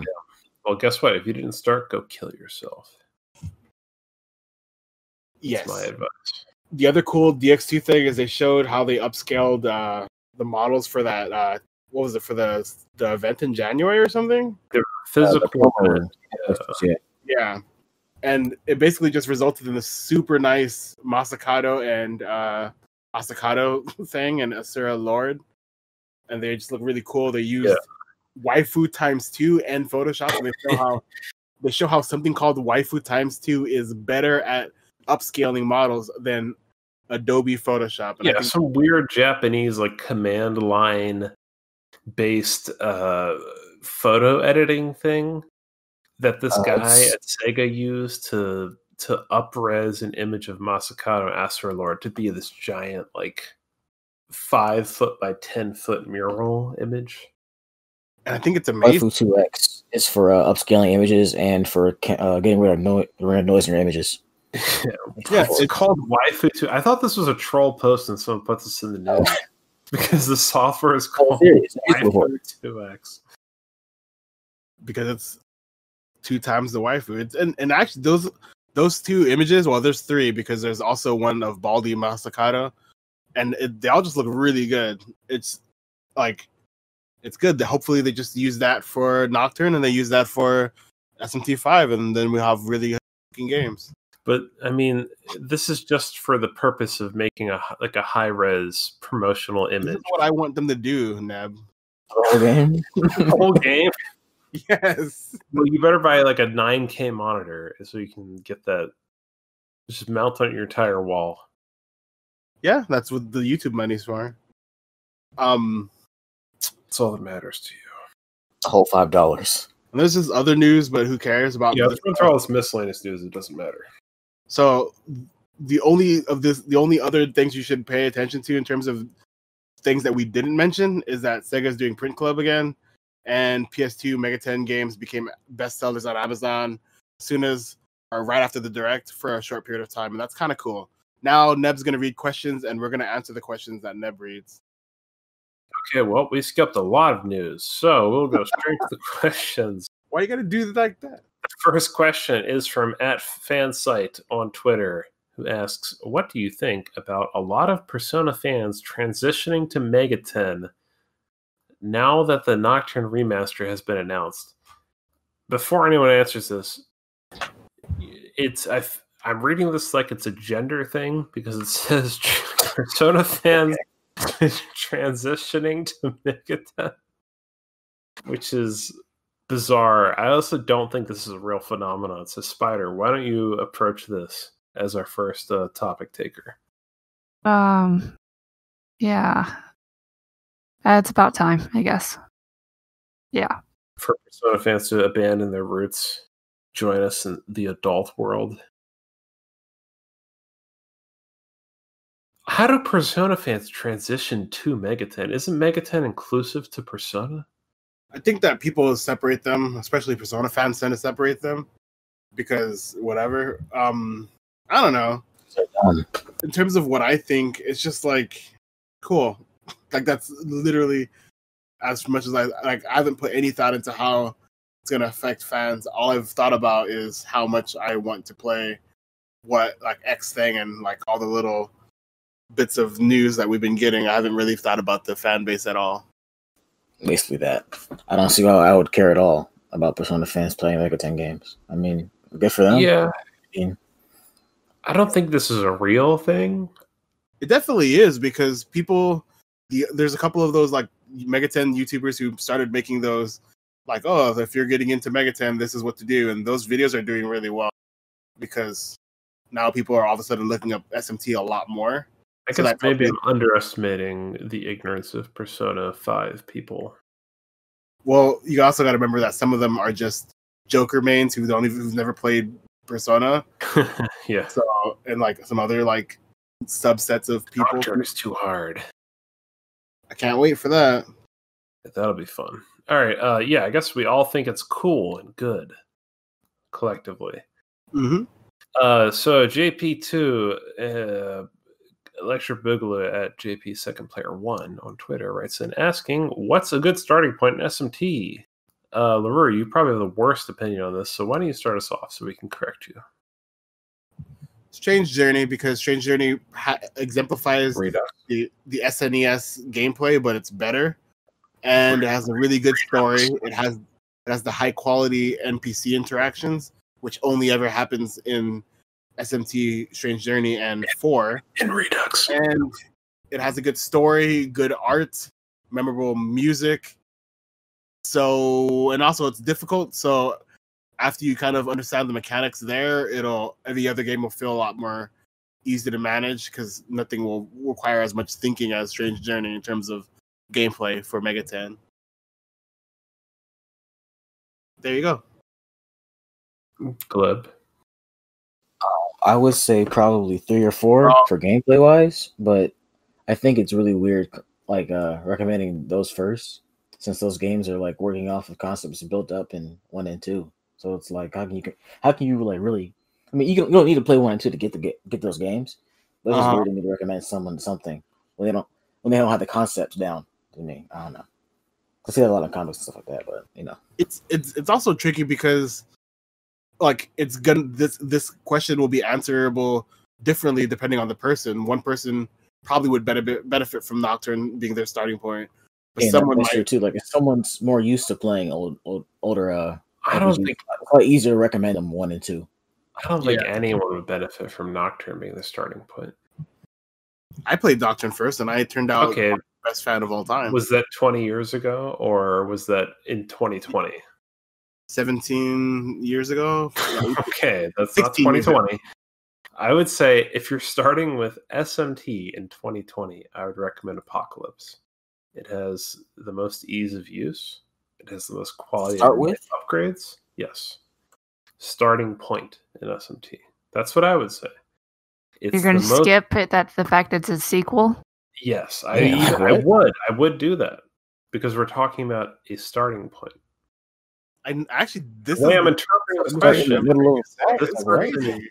is unfamiliar with everything. Neb, this is literally the dumbest thing you said on the podcast. I think I'm not sure if this is a joke or not. Yeah, are you joking? I would because is this really a point? Are you really serious? Yes. I think you're being damn like a deep troll. I don't like the characters. I don't like a lot of the stuff in the game, but I think it would be the best starting point. Okay, we are factually incorrect. I feel like Prey is a good second game, maybe, but first, I don't know. Like your aforementioned Joker man. Okay, someone who's only played Smash Brothers their entire life, and they're just now starting with SMT. You're gonna recommend Nocturne to that motherfucker? That chimpanzee who knows how to press one button? But it's getting a merciless modes, or merciful mode, so they can just do that. No, it doesn't right now. We're talking about right now. We're not talking about March 2021. We're talking about right now. What's a good starting point? Apocalypse. That's my opinion. Fuck all of you. Very much the lowest IQ game. No. The lowest IQ thing you've said. I want to frame the statement because you recommended the original Strange Journey as a starting point. Are you insane? I didn't say the original. I just said Strange Journey because the original. Because you said normally when hold on. Ebb is logged in. I'm putting on my powdered wig and I'm getting my gavel out. That's the gavel sounding. You said good NPC interactions, and you're saying you didn't specify which Strange Journey. So what you're saying then? Hold on. Suppressed, overruled. You're saying that Strange Journey Redux had good NPC interactions. The interactions are the same. Really? So you're saying they were good. So you're saying you're not upset by all the little images and little characters that pop up, and those interactions were good. I'm talking about the character writing. It's not okay. No, that's the interactions though. When you interact with the character, you see their little sprite, their little profile. So you like that. You think that was good in Strange Journey. Hey, Neb is triggered just because you're I've had a powder wig on. Neb, you can wear the dunce hat for today, and then you can always return it. It's not something that's permanent. So you don't have to like Redux. It's okay. You don't have to be angry, Neb. Calm down. I know that what you said was stupid. You're having an East Coast moment right now, Larrue. I'm just disappointed in you, dude. Like I just can't. Neb got exposed. Apocalypse is the best starting point. No, Spider. What did you think? You didn't say anything. Yeah, Spider. You win. I think the best starting point is to ignore what everyone else says and start where your interests lie. It doesn't matter if the game plays too hard or if you just pick what is interesting to you. Just read the description, look at the gameplay, find out what catches your interest, because there's no point in playing or trying anything if you're not interested in it. Wow. So if you relate our opinions to Megaten, Neb's was True Demon ending. Spider's the most hardcore and cool. So Freedom ending. Mine is Masubi, and yours is the gayest one. Okay. And Neb's is Chiaki's one. No, don't say that. No, Neb's is Demon End. Oh yeah, Neb's is Demon. I want to be True Demon. You said True Demon. Where are you going with that? No, Okay, you made me mad. You overruled once again. Passione at El Passione writes in asking, "What's your favorite Atlus character design?" I don't know what this means exactly. Atlus could mean a lot of things. It could mean like Isn't Any Golden character Sun an from Atlas game? I would say any Atlus game, even licensed. I'm just gonna bottom out and say Holy Ghost and say fuck you. I think they probably mean character, like a person. Yeah. Oh, like so a human design. Okay. Well, character isn't specific though. It's not saying a player character or a character you interact with. I mean, like A demon could be a character. It's not a demon, I think. Neb, why are you like this today? Come on. I'm interpreting the ways it's written. Right now it's Romero, to be honest. Which I'm one? trying to be fair. Romero. He's just too cool. I like him. Who's Who? that? The monkey from Soul Hackers. Oh, Romero. Okay, yeah, he's good actually. Okay. Choosing Romero over Snappy. You're racist if you don't choose him. Favorite character design? It's hard to say because all the character designs suck. Yes. Dang. I don't think there's any. Like, it sounds bad, but I actually can't think of a character design I was like, this is perfect, or this is really, really, really good. I always just was like, I like that. It's not perfect. It's your favorite. That's the question. No, but that's what I'm saying. Is like, there's not a character design that like really was like, man, I really love this design. You don't like anything that's perfect. I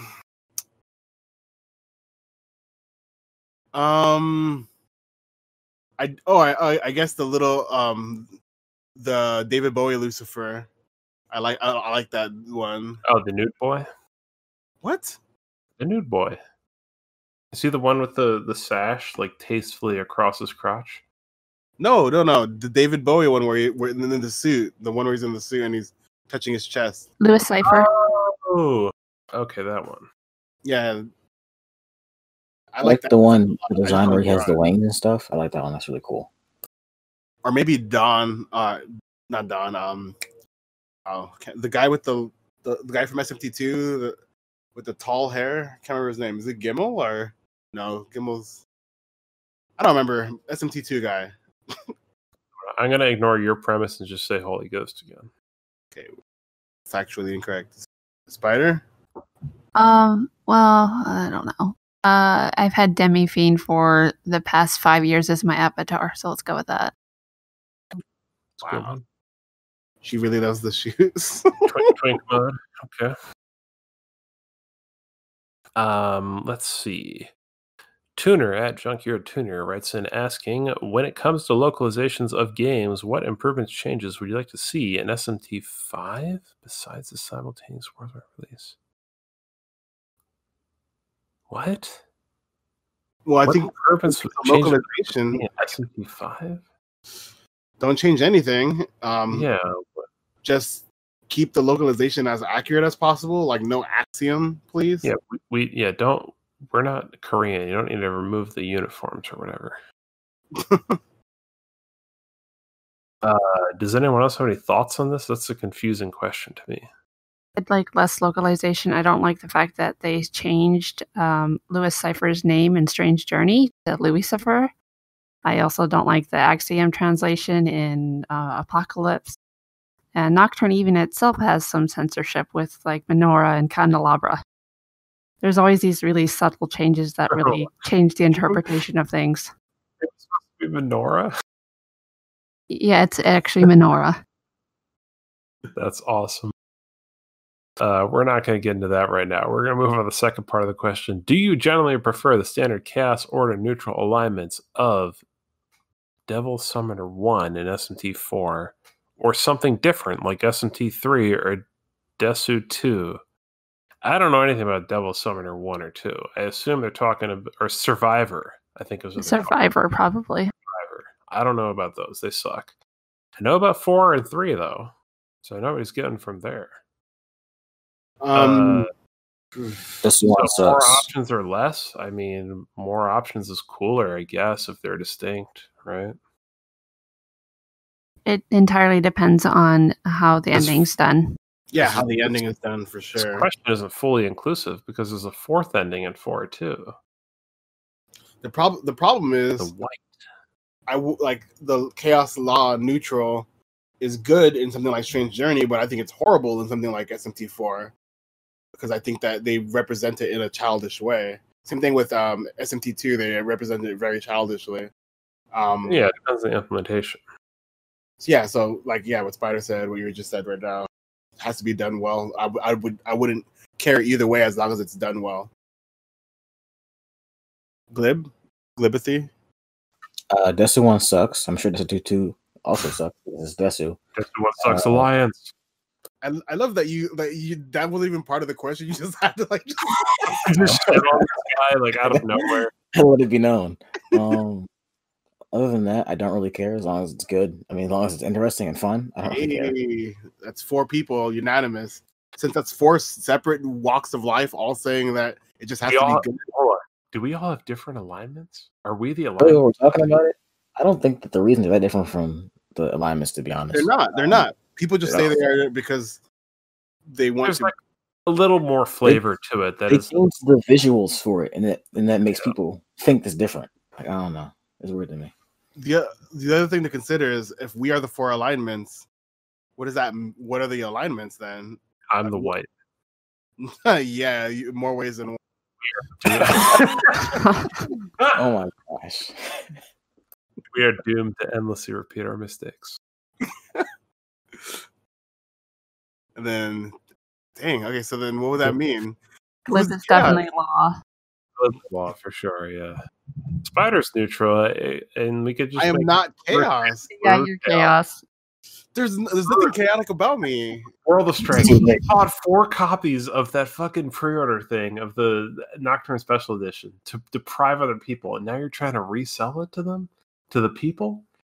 World of Strength. You're like. He's even got the evil laugh down. You're sitting on your throne of magazines of Hijiri occult magazines, and you're like, no one else can have this. I fought for this. This is my strength. You're making me like a smog. But it's more try to destroy me and take this from me. No. You're making it like a smog thing, but it's more like I have the Library of Alexandria and I just don't want it to burn, so I just keep it. That is That is a malapropism by you. That's right. I'm bringing out the 3-syllable words, motherfucker. Yeah, I think that is the white ending. 5 syllables, actually. That definitely was not 3 syllables. I never set into it account. All right, we're gonna move on. Awesome stuff at I Only Tweet Stuff writes favorite SMT game available on the 3DS. Blitz Round Go Glib favorite game on 3DS. That's SMT. If we're counting DS games, hurry up. 3DS. 3DS. On just 3DS, then Soul Hackers easily. Okay, Larrue. Soul Hackers. Okay, Spider. 4. For me, it's a 3-way tie between 4 Apocalypse and Soul Hackers. They're all really great and fun. Okay. We're going to move on. Yashi at I don't know how to pronounce this. T-A-Y Yashi? I don't know. How do you think Atlus could bring back the original Digital Devil Story saga into relevancy? They can't. The original... Is this like the old, Loki with the computer, like that shit? Is that what they're talking about? Yes, that's what they're talking about. Okay, they can't. No. The answer is no. Anyone else? I mean, no, that's the answer. Yeah, that's like... So I've made this joke before, but it's like, instead of doing a school shooting, you summon a bunch of demons and get them to kill all the kids for you. And that's like what that original story was. There's not really a good way to make that relevant again, I don't think. Without setting people off. Yeah. It's already fucked up. It's got like rape stuff in it. Not good. It's already getting a re-release in Japan, which we're never going to get because they're never going to localize older games like that again. Right. Because nobody buys it. Yep. Yeah. Next. Sure. Next question. So I'm going to just sort of rattle off a bunch of remaster and remake questions all at once. And I credit the people who asked them because, they're loyal fans. They're cool people. For instance, Michael Sanchez, longtime writer in at length username, asks, first of all, Kyaku Megami Tensei 1 2 spoiler cast when? Interesting question. Follows up, what's the next... PS2 era game you hope Atlus remasters a la Nocturne HD. Don't answer this because we're moving on. Sonic Saber YT at Skyrider G7. Do you think there will be a P123 remake or SMT 1-2 remake? Don't answer that either. Catherine Stacy at MLG764. Do you think there's a chance that DDS, Duology, or Raidu will get a remaster? Is there anything else for remasters? Is that it? I think those are the three. Yeah, there might have been one or two more that were repeats of this, basically, but we'll credit those people because they're the most interesting way of phrasing it. So the question is, do you think DDS, Raidu, anything, Persona 1 through 3 or SMT 1 and 2 will get remade? What do you think? Persona 1 through 2, no. Hopefully. SMT 1 and 2, no. 3, yes, or at least ported. Persona 3, yes. Yeah, sure. Persona 3 ported for sure. I hope Digital Devil Saga is the next thing to port or remaster, then Raido. Digital Devil Saga is a more interesting story, better looking, everything else better about it. So I'd rather play that first anyway. I started Raido 1. I don't see how they remaster that, bro. The gameplay is dog shit so far. If they don't introduce a new element for the gameplay,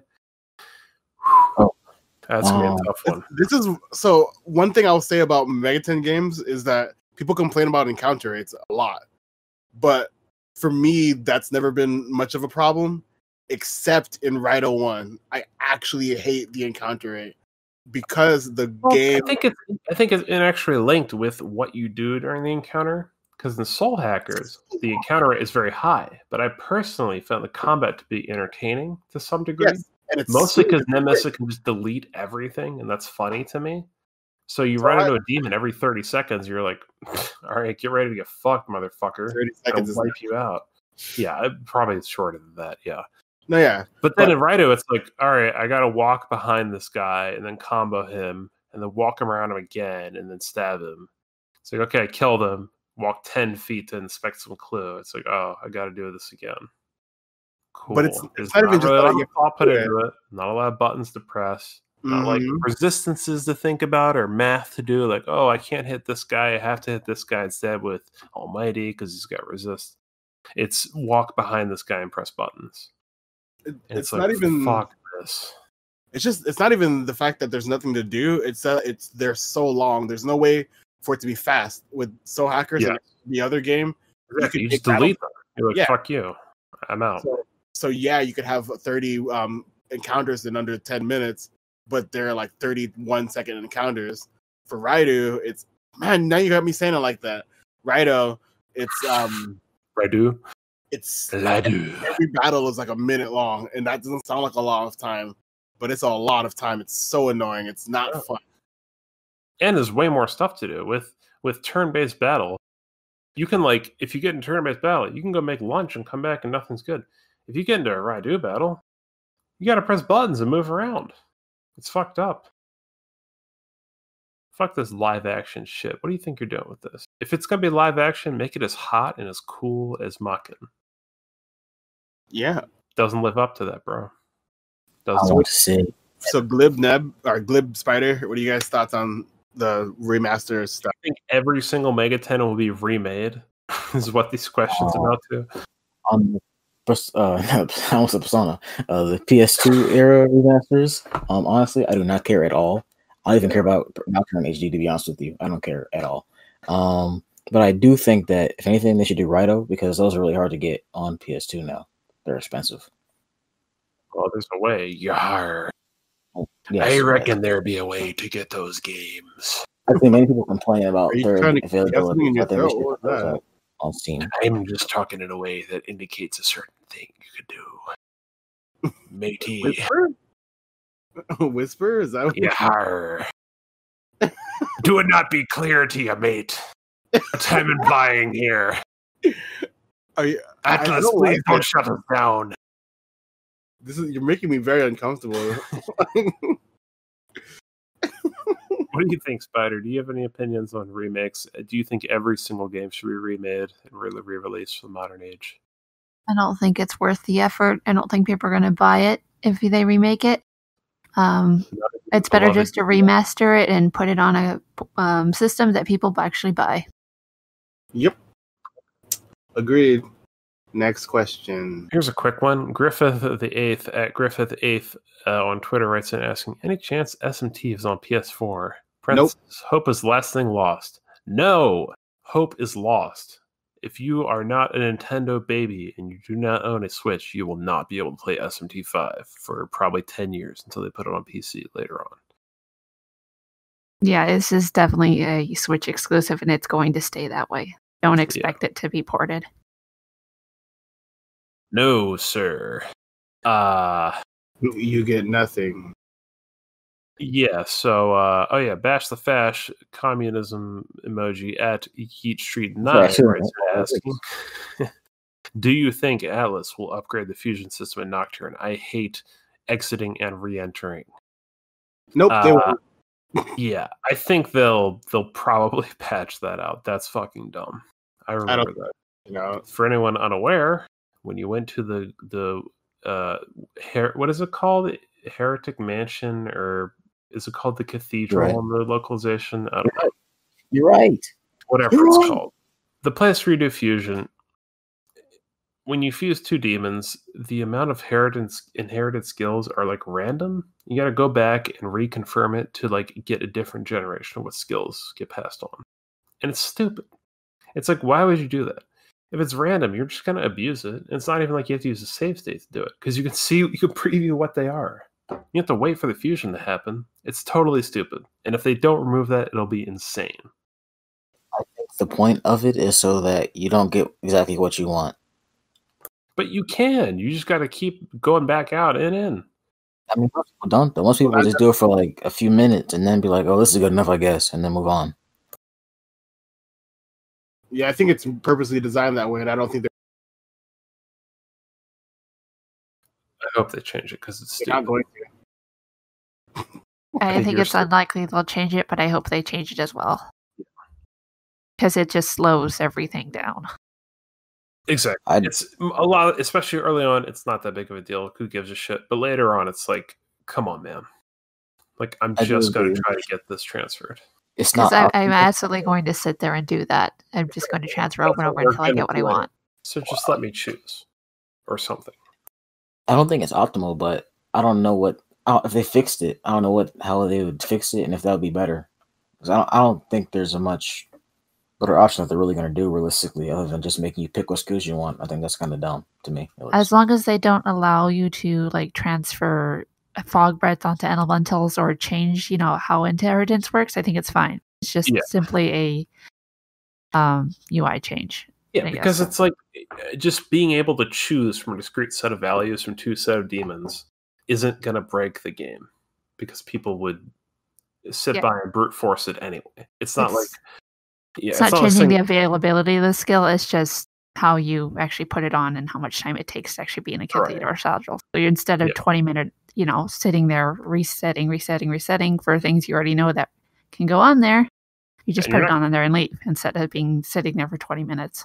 You're not going to be able to make insane stuff like you can in 4, where it's like the Wild West, Yeah, I don't want them to make the skills more available at all. 4 was way too easy to do that, but if you just upgrade that in Nocturne, it's not a big deal, I don't think.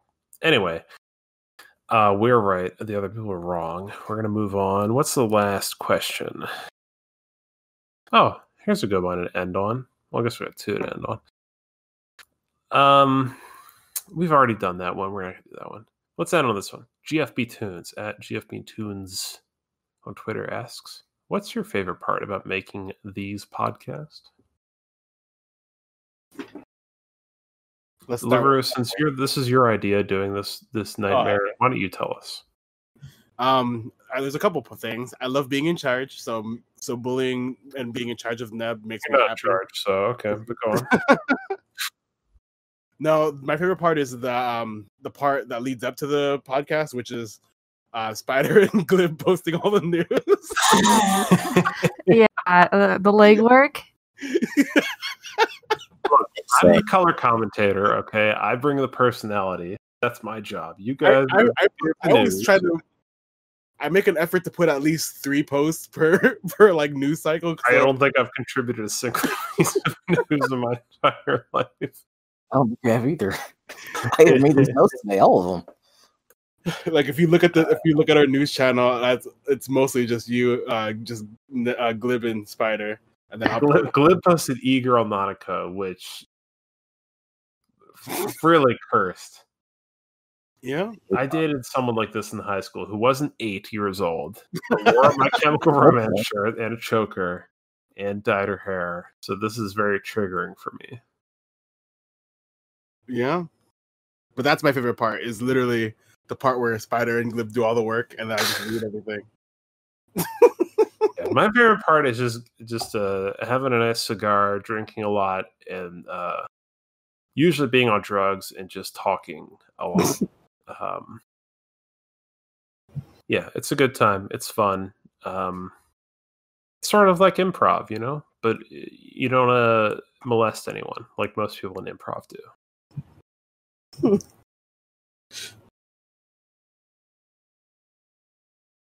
Glib.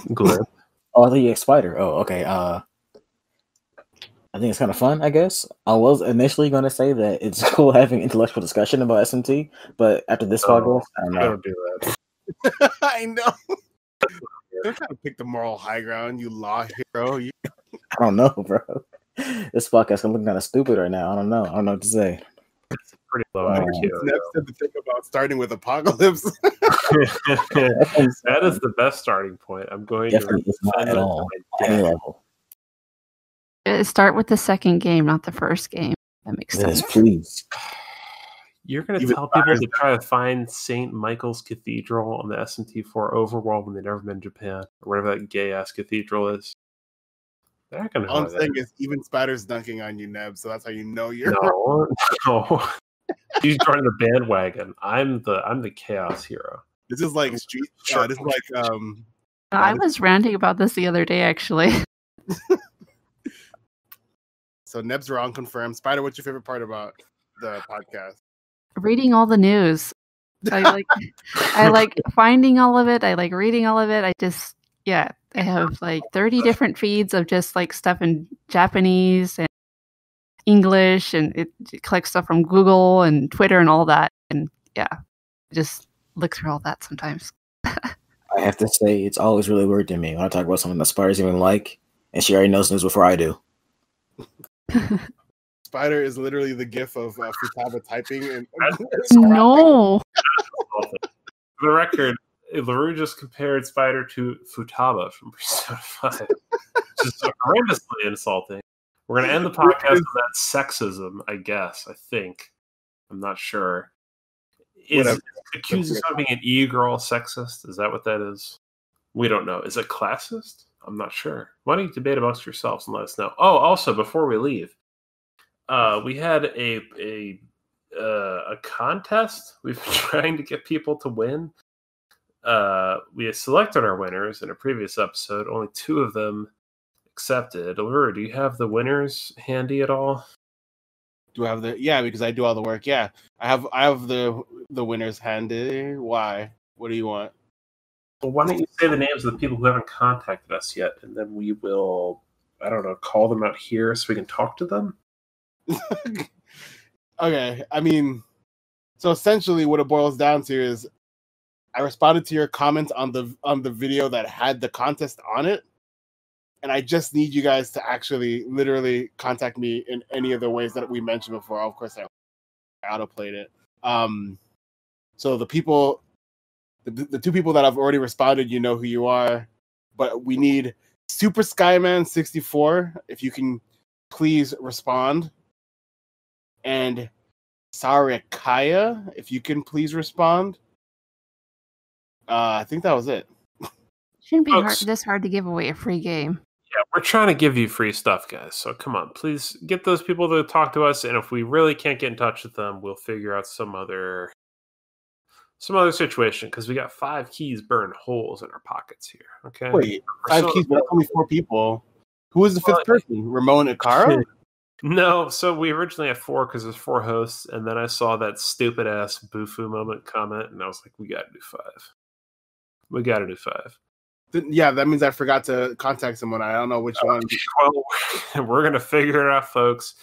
If Larrue replied to you in the comments of YouTube, please respond. Yep, please do it. That's that's the episode, folks. Anything else from anyone? Perfect. Really. We're gonna get out of here. It's over. The music is already playing. Whatever the music is going to be this week, probably the same thing as the newscast.